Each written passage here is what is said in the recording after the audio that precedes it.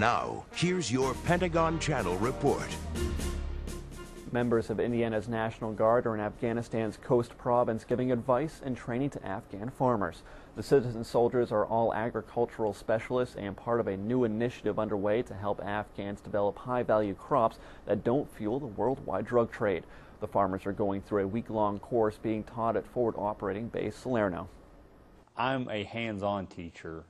I like to have the students get involved and teach me what they know and also teach me what I've already taught them.